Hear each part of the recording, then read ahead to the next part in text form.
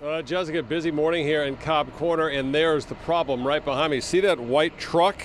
That delivery truck ripped down a pole here in Cobb Corner in Canton early this morning, and that's when a viewer was rolling video on their phone just after the pole came down and a transformer exploded.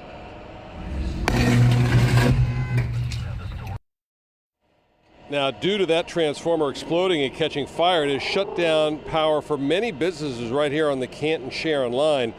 People have come outside of their businesses since they are closed temporarily, including the Starbucks that is just feet away from where that pole came down. We didn't realize what had happened yet, and then we go out and the pole was down. It was on fire. I guess the truck had gotten caught in the wires, so it ripped down that pole, and then that one caught on fire.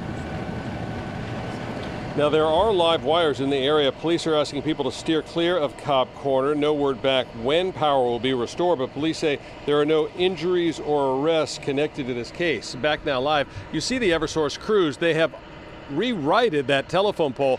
They are now putting on a new transformer, and obviously power in this area will likely be restored sometime in the next few hours. But there are literally many businesses that are without power this morning.